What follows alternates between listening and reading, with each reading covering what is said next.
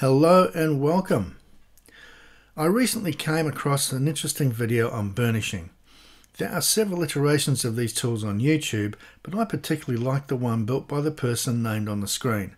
I can't pronounce his name, so I'm not going to try. But I give all attribution to him for the design and inspiration behind this build. I will complement this build by also making a diamond burnishing tool. G'day, I'm Steve-O and welcome to the Outback shed.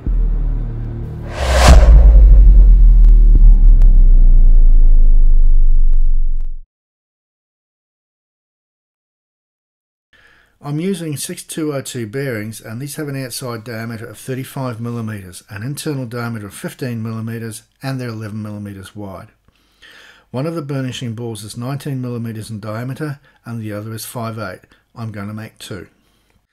The body of the tools and the pins will be made from 4140, as I have some bar stock of this grade and I'll use aluminium for the end caps. The diamond tool is one I purchased to be used for dressing grinding wheels. It's not designed for burnishing, but it's a place to start. It is, however, sharp, and I would have thought that for use as a burnisher it would need to be smooth and rounded, but we'll see how it goes. This video has four parts: the ball tool build, the diamond tool build, testing the tools, and assessment and conclusions. I'll set up a piece of 32mm 4140 in the TOOLMASTER and turn a step 25mm in diameter by 15mm long.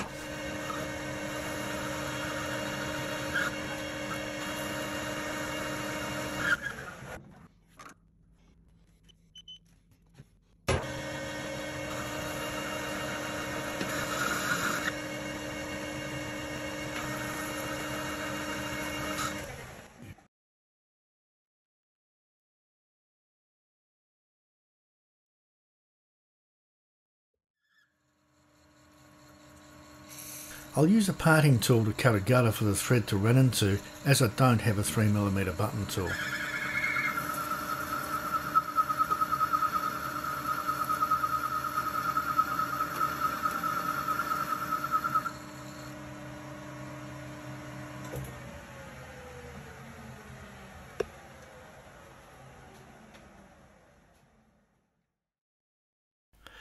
The carbide threading form insert is too small to accurately align with the gauge. However, alignment can be achieved by bringing the side of the insert up to the side of the gauge.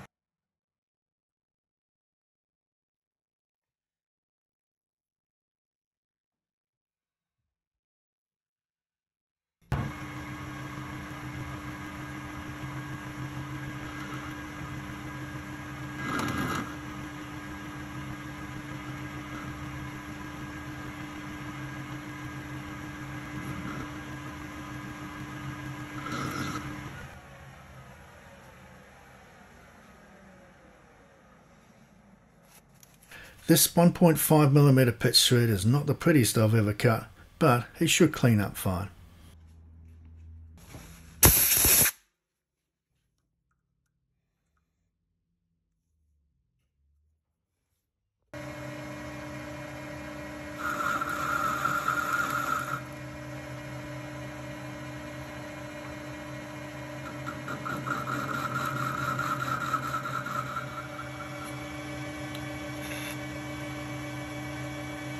Next I need to bore a hole for the ball, just slightly larger than the nominal size.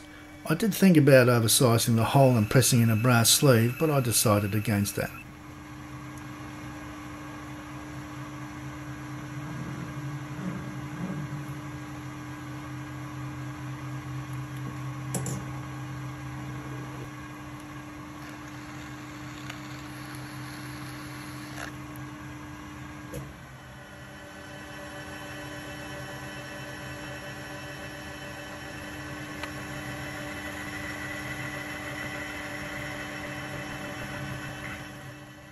I'll next make the retaining cap.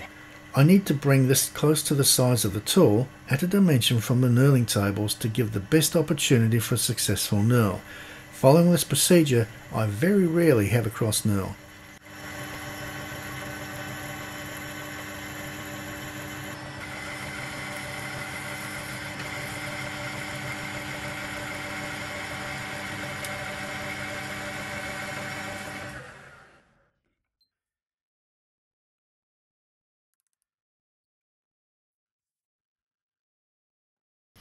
Target diameter is 31.57 millimeters.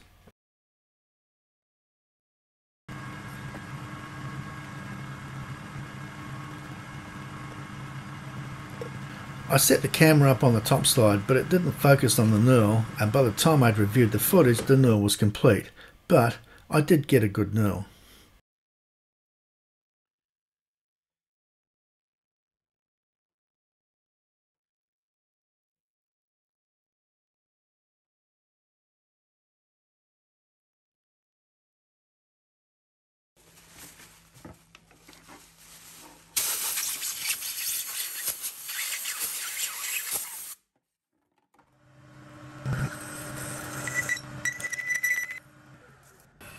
A drill followed by a boring bar brings a hole to 23.5 millimeters for the internal thread.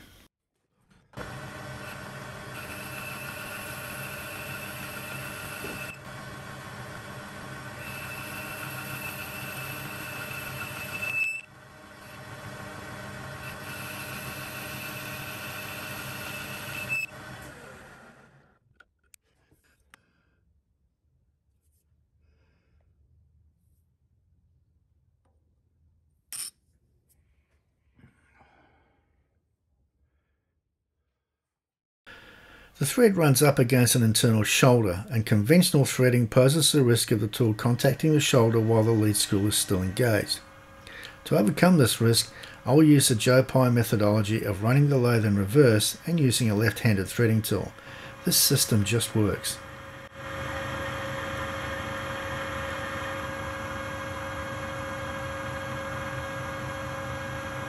I used the threading tool to cut the internal gutter for starting the thread.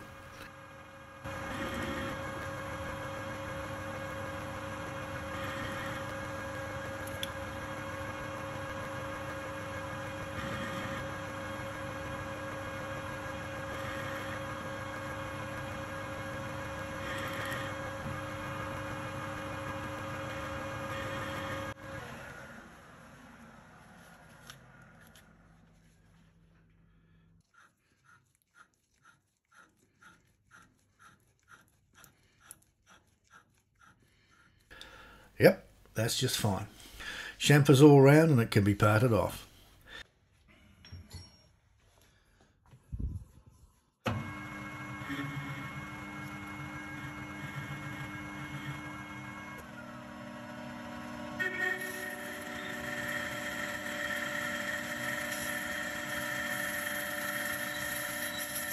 At this stage the part is not complete. I've left it oversized. Final fitting and some adjustments will be needed when the bearing has been installed in the tool. Now to the mill. Firstly, I'll bore an 11mm relief hole to make advancing the end mill easier.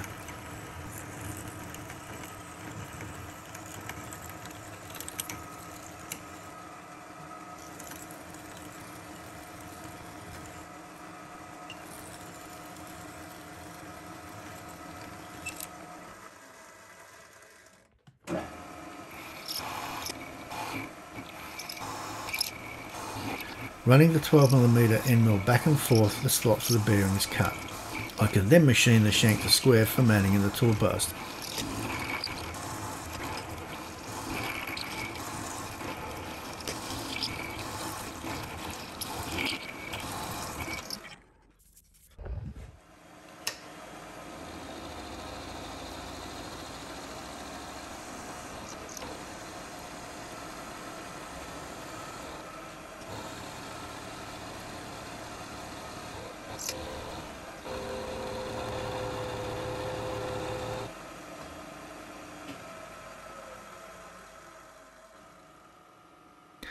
I have a Seiko 6mm button tool, and this makes a nice round to finish it off.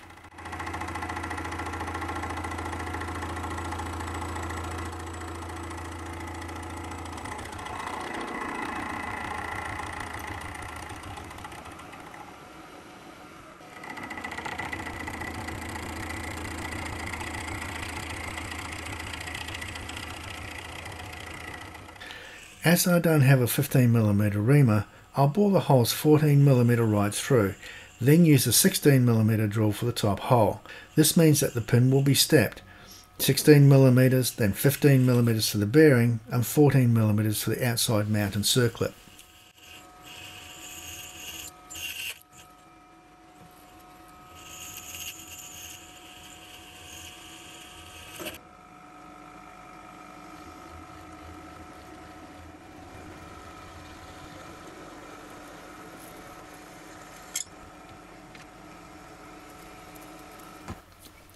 The drills will produce slightly oversized holes, but I can cater for that when I make the pins.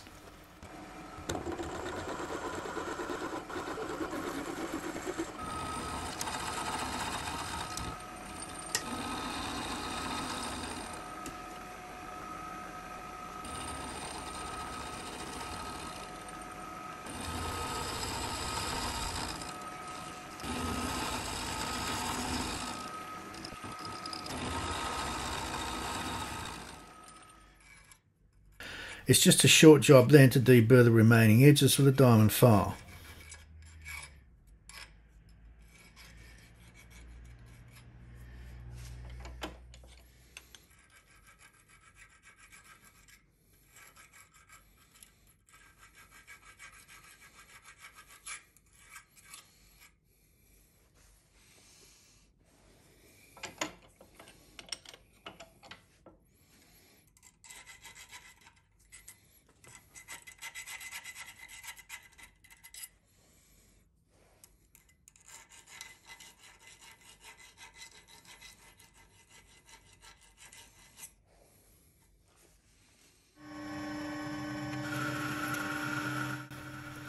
I'll make the pins from a piece of 25mm 4140 bar.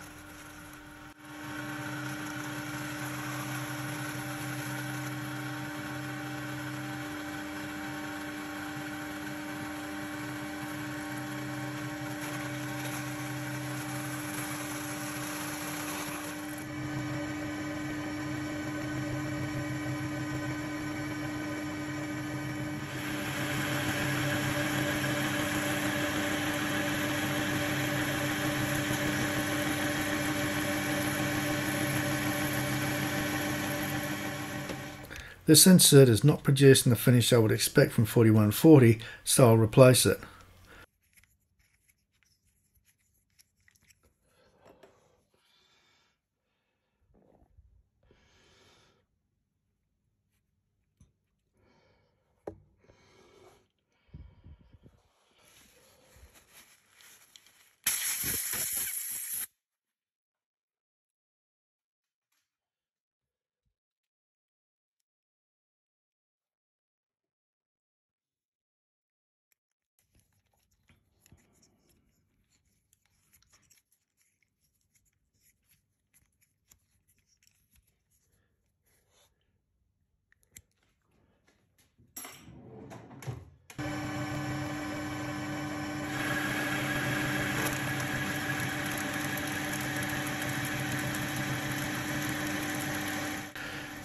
That didn't seem to make much difference, did it?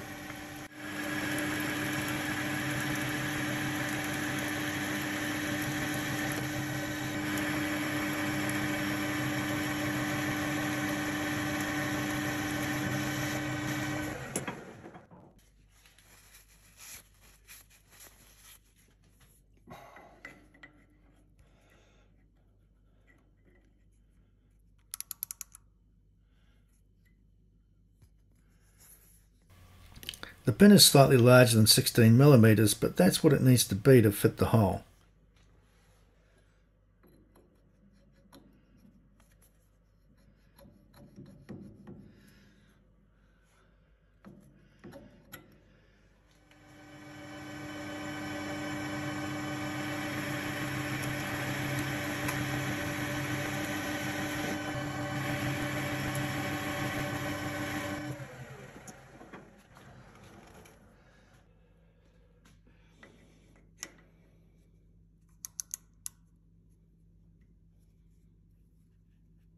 15mm is for the bearing. Lastly, I'll cut the groove for the circlip, then part it off. Then I'll clean it up in the Sheraton.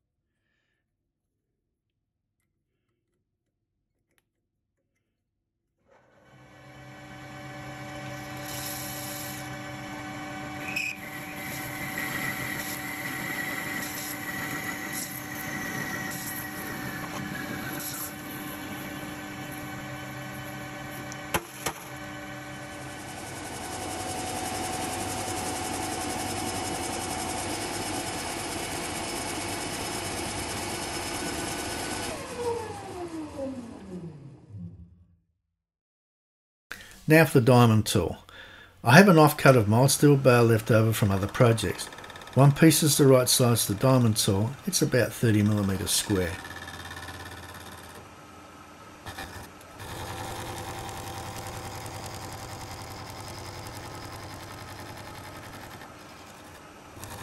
I'll machine the sides and top so it will fit in the Colchester tool post. That way it can be used in both lathes.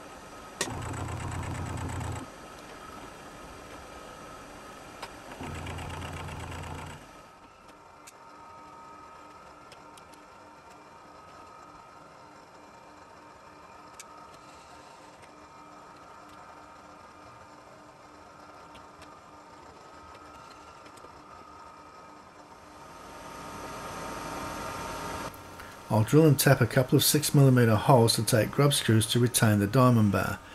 Having two screw locations will provide the opportunity of having two different preload options, one soft and the other harder.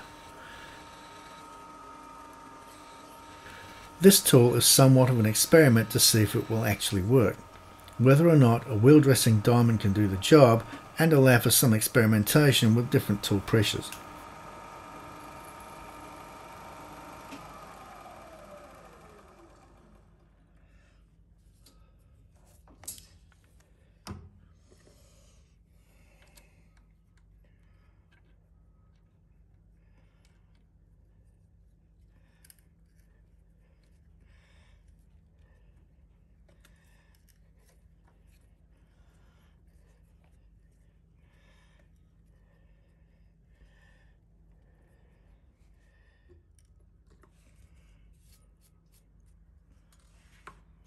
I would expect that some experimentation would be needed to determine what pressures works best and which materials would need different pressures. If successful, 2 different springs or even 2 different tools may be needed.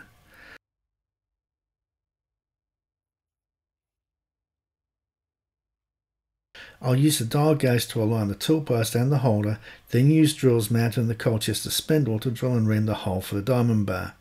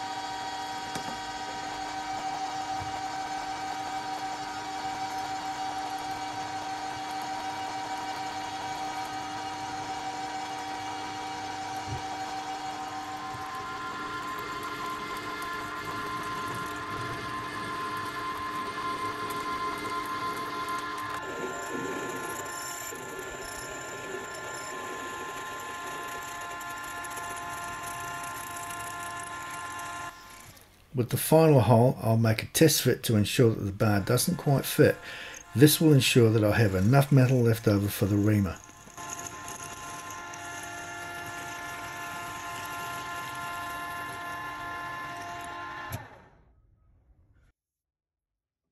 I have a spare chuck plate mounted on the spindle. This is to protect the spindle nose while I'm drilling. I would never use a lathe that does not have the spindle protected. Any damage to the nose will be considered major damage to the lathe.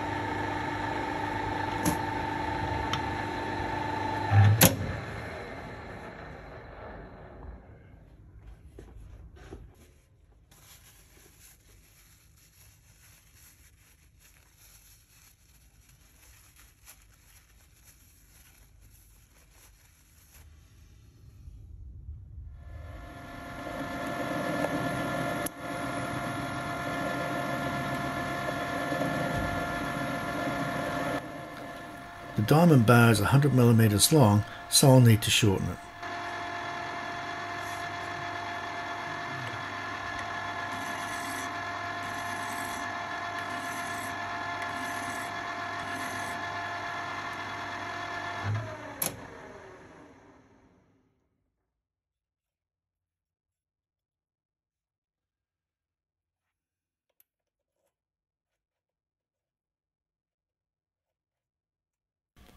A test fit, and I'm happy with it.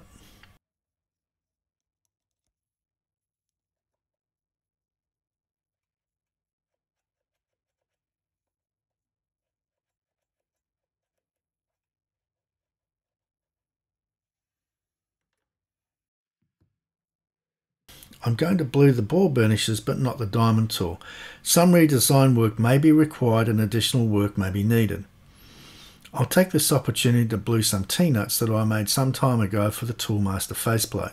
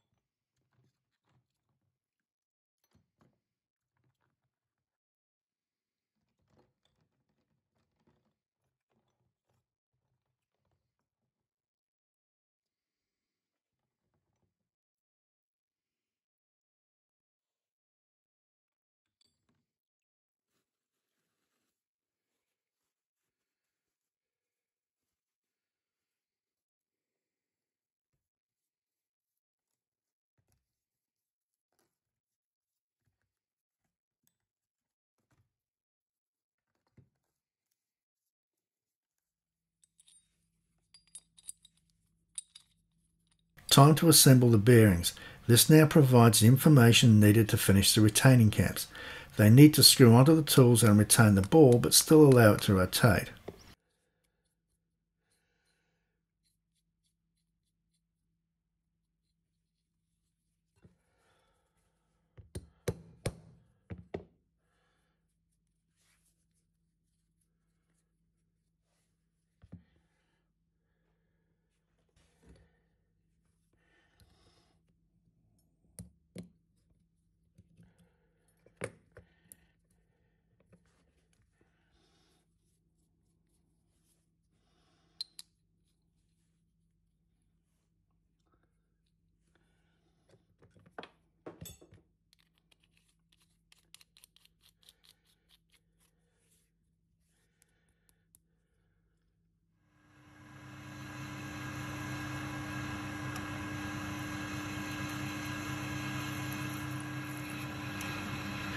I'll machine a stub arbor to mount the caps on.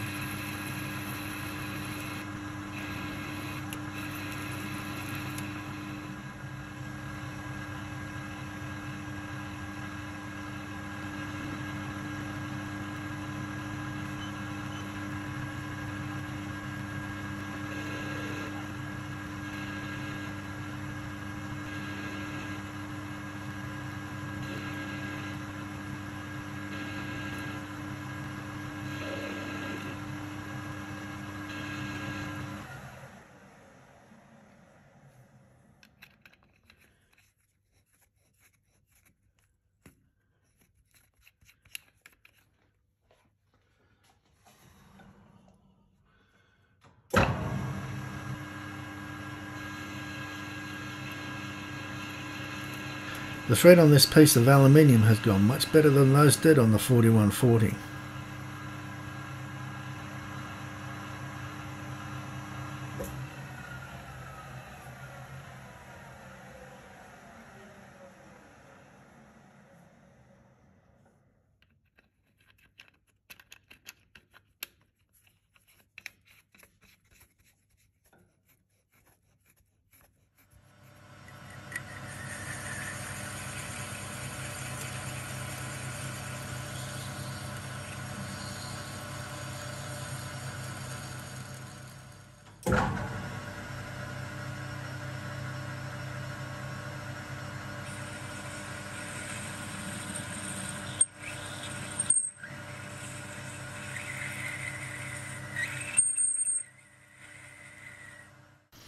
The front hole is brought to size just short of the ball diameter.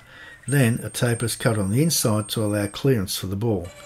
Now I have the correct fit, the front face can be finished machined.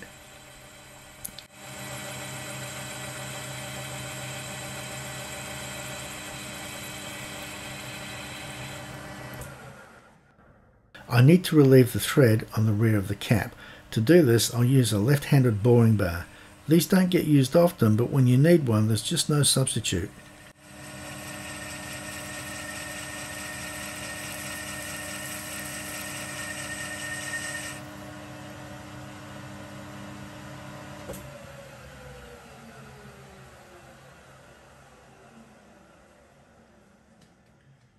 This is a boring bar holder I made some time ago. It's very useful for holding small to medium sized tooling. It mounts the tool out from the tool post and provides better visibility than if the tool was mounted directly into the tool post. I did film that build, but I haven't posted it on YouTube. Time to try them out. This 25mm piece of bar is the only mild steel I have. I'll take a light finishing cut and then run the burnishing tools over it for comparison.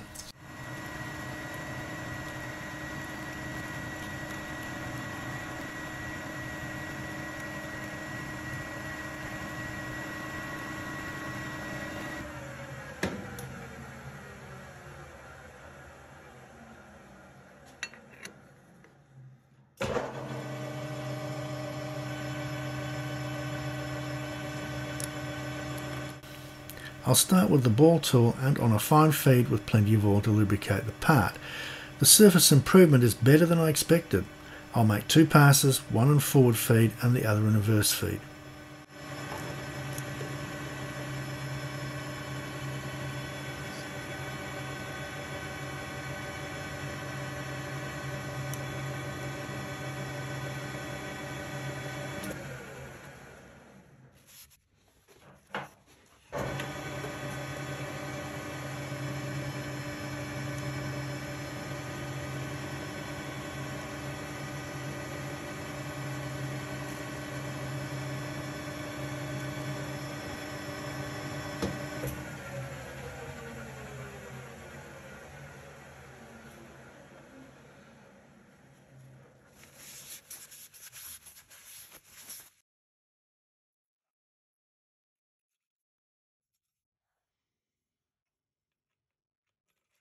Next, I'll insert the diamond bar into the tool and fit the retaining screw. This screw will provide light compression.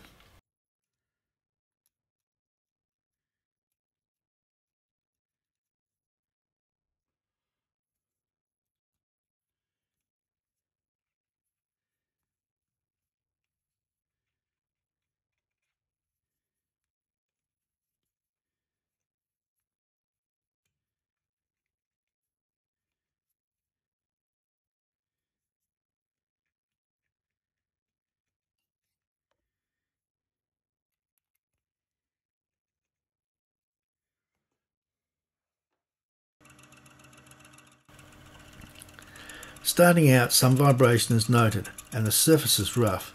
It looks like the tool is bouncing on the surface. Increasing the tool pressure eliminates this and it shows a marked improvement.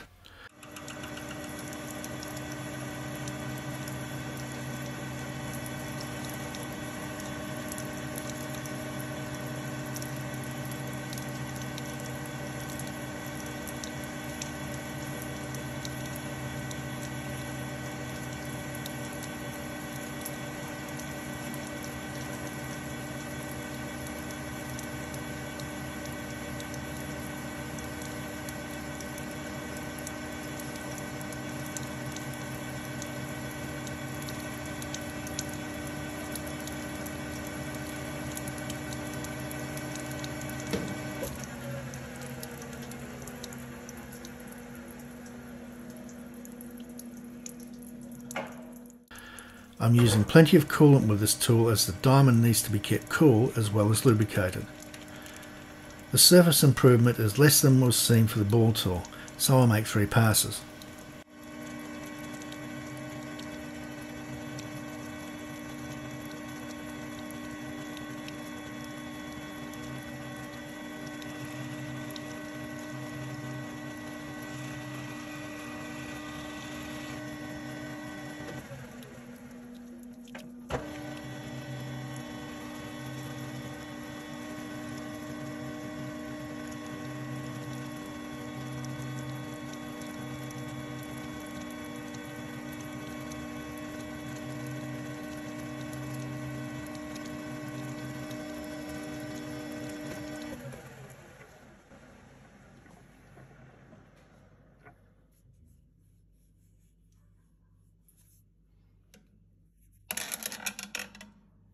Dragging a steel rule over the parts provides a clear indication of surface smoothness. The peaks and valleys from the carbide tool give a feel of roughness not felt on the ball burnish section. However, the diamond burnish part does feel rough. Placing the rule on top shows a clear reflection on the ball burnishing but not on the diamond burnish part of the bar.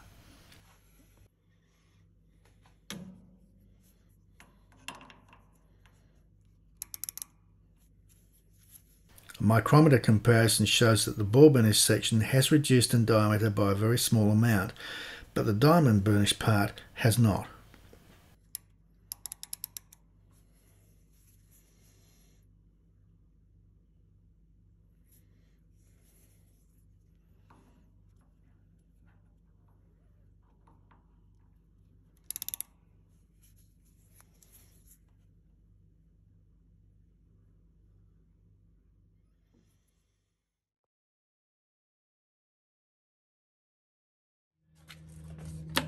I'll cut the test piece off the bar and take a closer look at it under the microscope.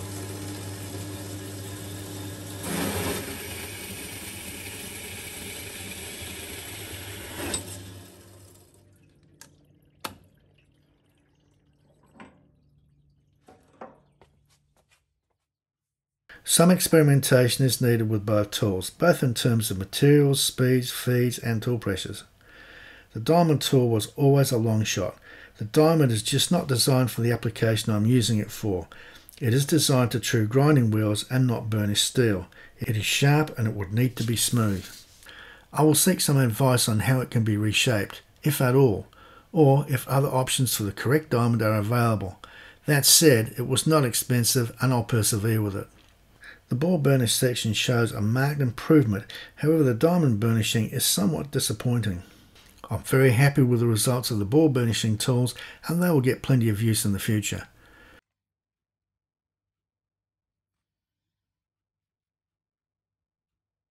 As always, thanks for watching. I hope you liked this video and found it of value. If so, please consider subscribing and liking. Be productive, be creative, but most importantly, be safe in your shed. Catch you next time.